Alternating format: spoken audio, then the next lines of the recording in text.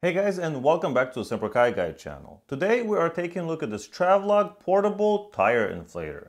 I have been fascinated by these small, smart, wireless air compressors, and I have tested some around $150, $100, and even $75.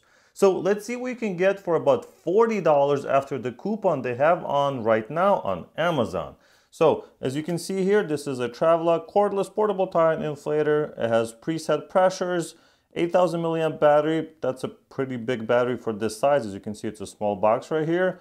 Auto shut off, so that's kind of what I come to expect from these, and I love that. That's what makes it smart. Digital display, that's what it's going to look like. All right. Here in the back, we have the capacity, the battery capacity, the operating temperature, charging time. So it's going to be about 4 hours for it to 4 to 5 hours for it to fully charge, but normally you wouldn't get it all the way down to 0 before you charge it. Max output pressure 150 psi, that's great, and the air tube is 6 inches. Here are the dimensions and a couple of other items that you might find interesting, and of course it works in car, motorcycle, bicycle, and some sports equipment. All right, let's open it up and see what it looks like. All right, so we have the user manual. There's not that much to it, but it does tell you how to use it, how to properly charge it, and everything else, but we'll go over that in just a couple of minutes. Shouldn't be too hard. What else do we get here? We have a carrying pouch, very nice, with some accessories. So as far as the accessories, we got something for inflating, like some inflatables, things like that, and even for like a football or a soccer ball. Very nice. And of course we have a USB-C type cable for charging. I'm gonna take off that protective piece right there. All right, anything on the back? So it's kind of same information. Nothing here. And we have the connector for the air hose. So let's plug that, or let's screw that in. I do like that it has one of these quick release valve stem chucks. So it's easier to get into the harder spaces, like on a motorcycle. You don't always have enough space to screw it on, but this should work just fine. All right, so let's turn it on. Now press and hold the power button, and it turns on. Let's quickly go over the buttons. It's very simple. The power button, if you press it once, it starts pumping, as simple as that. Up and down, or plus and minus, you're gonna use that to adjust the pressure. At the moment we're at PSI.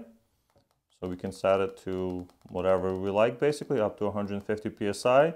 And then if we press M, it's gonna, yes, we're gonna save that. If you press M, it's gonna switch between the memory ones. So like the presets, basically, you can go between car, motorcycle, and bicycle, and some other stuff. And of course, you can switch the units as well. So we're gonna go from PSI to bar to KPA or kilograms per square centimeter. I'm gonna stick to PSI because that's what I understand.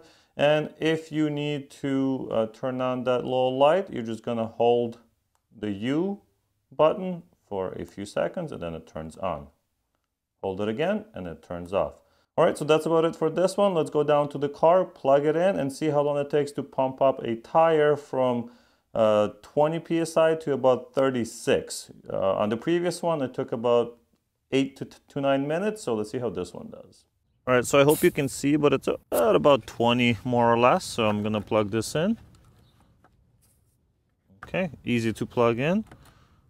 I don't know if you're gonna be able to see it that well. I'll move the camera for you. It shows 18.7, pretty close. So let's start it and see how long it takes.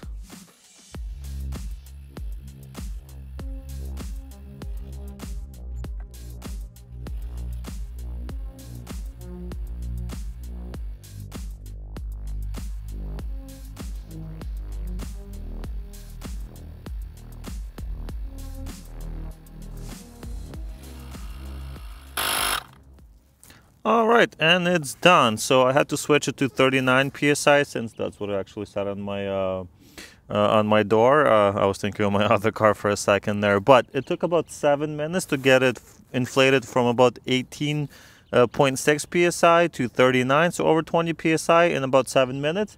which is actually not bad. You can watch my other videos and compare it to some of the other devices.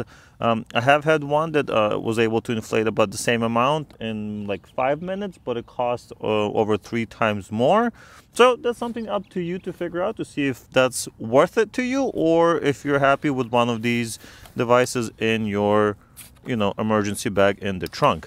I like it. I like it because it's small. As you can see, it's not very big at all, and it has the little carrying pouch for it, so it can easily be stored in your glove box compartment or in the trunk. Plug it into the USB-C of your car, or just any USB in the car, and it's going to charge it while you're driving, and then you'll have a nicely fully charged device every time you need it. Especially when the weather changes, you can get all of your tires popped up to the correct pressure, and make sure you're getting the best fuel economy. With today's fuel prices, this is going to be saving you a couple of bucks here and there. So definitely cool. Are there any negatives? Not much that I can think of. I like it. It works. This did get pretty warm, but there is actually a warning here saying that, hey, this will get warm after a long use. And you're not supposed to use it for more than 10 minutes at a time. So if you've used it for 10 minutes, let it rest for a couple of minutes, cool off, and then you can use it again. I also wanted to double check with this to make sure the pressure is correct. And it is exactly, well, now it's 38.5, but it was 39. And this is a 255 by 35 18-inch tire. So there's a lot of air to be put in to this tire. It's pretty wide. But that's about it on this unit. If you guys want to see more videos like this, hit the like button, leave your comments down below, subscribe to the channel, and I'll see you in the next one.